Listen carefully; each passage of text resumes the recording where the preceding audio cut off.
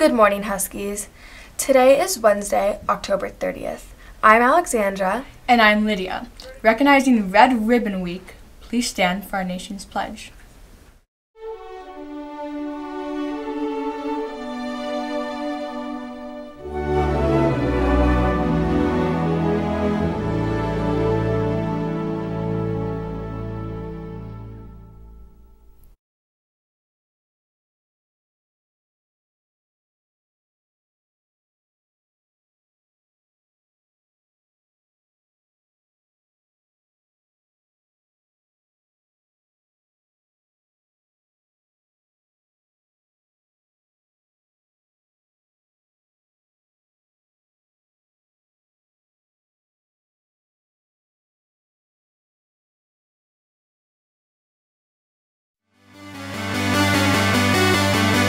My name is Bethany Hamilton. I'm 22 years old and I'm from Kauai, Hawaii.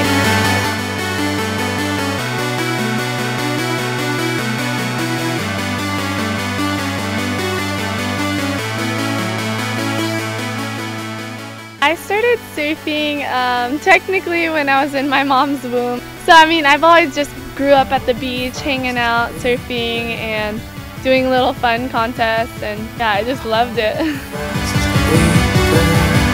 At 13, I finished second in the under-18 nationals, which is like the biggest competition for under-18 amateur surfing, and so that was a huge result.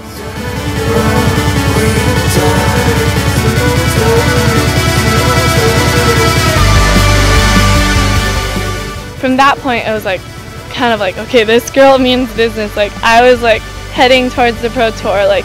I was gonna be a pro surfer. And then that next fall is when I lost my arm, and it was whoa. It was a gorgeous day in Hawaii, and I went surfing with my best friend Alana and her dad and brother, and the water was just perfect, glassy blue ocean, and the waves were kind of small, but just wanted to get wet, and just hanging out there waiting for waves, and all of a sudden a shark came from nowhere. I didn't see anything and just took my arm and like that, and from that point I just focused on surviving, and my friends were there by my side helping me get to the beach. Kind of crazy to see how that turn of event has changed my life dramatically, but at the same time I'm still a professional surfer today, living the dream I've always wanted to and accomplishing more than I ever dreamed of.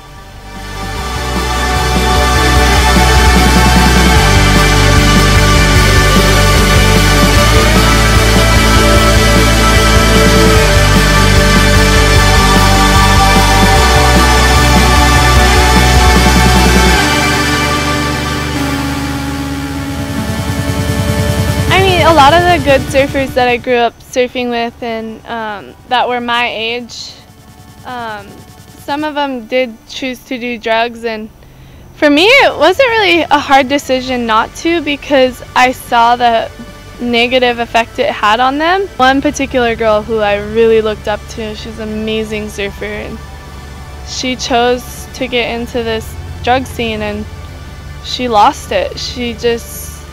I still see her every now and then, and my heart just breaks just knowing that she was so talented. She was that one that I wanted to surf like her, and I saw her just lose that love and passion and natural ability.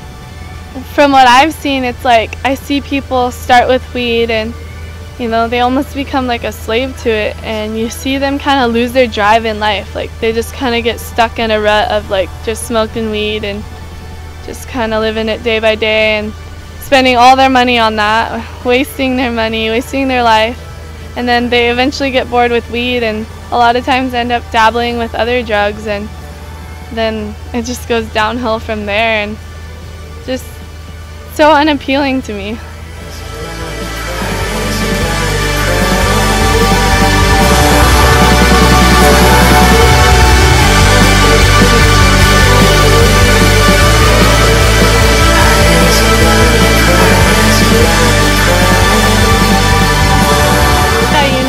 all go through hard times in our life, and it might not necessarily be losing your arm to a shark.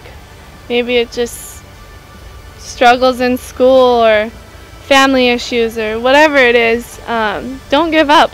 Just find your passions and your joys and things that motivate you and inspire you to live a full life, and shoot for those and keep pushing forward towards the light at the end of the tunnel, and rather than giving up.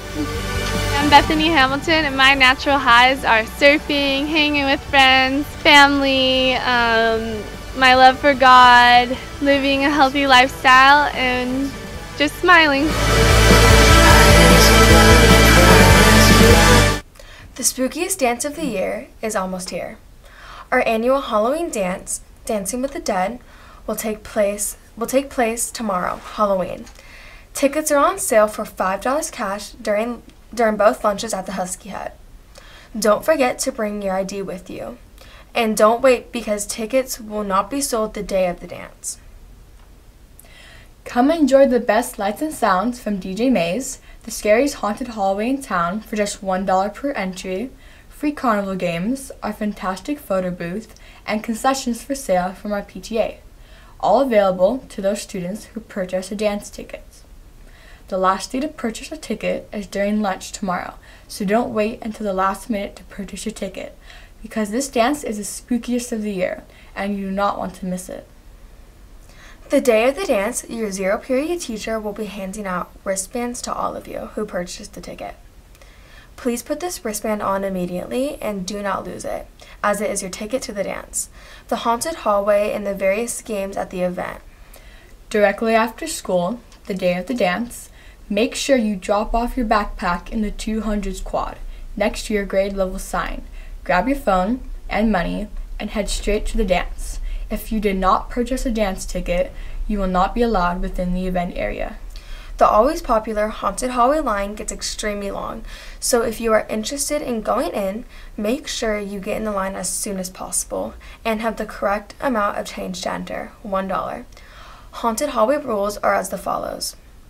Nothing will touch you, therefore you should not touch anything at any time. That means keep your hands to yourself.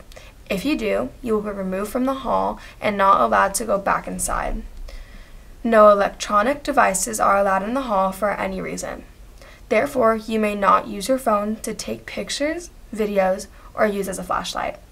If you do, you will be removed from the hall and not allowed to go back inside. Adult supervision will be inside the hall watching the entire time. If you want to go back for another scary trip through the hall, simply get back in the line. You are welcome to go through as many times as you like, so as long as you are following the hall rules. We hope you enjoy one of the best dances of the year and the scariest hall in El Cajon. Don't forget to help us celebrate Red Ribbon Week by participating in our weekly dress-up days. Today is Walk in the Shoes of Your Hero. Come dressed as a historical figure or someone you look up to. Thursday, take a walk on the wild side. Walk the halls of Hillsdale in a crazy costume of your choice. Come join us at the Halloween dance, Haunted Hallway, after school. And Friday is Take a Ride on the Internet, Super Highway Day. Dress up as your favorite meme, help us celebrate Red Ribbon Week, Huskies, say no to drugs, and show your school spirit by dressing up the days. Hey runners, Run Club is canceled tomorrow, Thursday, October 31st. Remember, the TEDx meeting is on November 5th. A big congratulations goes out to October student and staff winners. For 6th grade, Miss DeMiglio. For 7th grade, Coach Swiggles. For 8th grade, Mrs. Farias. And our staff winner is Mr. Bill, our custodian. Please join us at the Top Dog Party during your lunch in the ASB room on Friday. Congratulations. The cross-country meet is for today, October 30th. It has been canceled. Details for our party will be announced soon on Google Classroom. Before we go, we want to wish Miss Gadian and Miss Mason a happy birthday. Today's their birthday. Happy birthday. Now over to our special guest.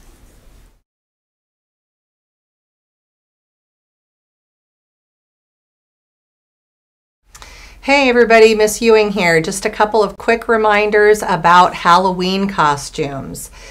We want to make sure that everyone has the most fun and the most safe day on Thursday. So please make sure your costume is appropriate for school.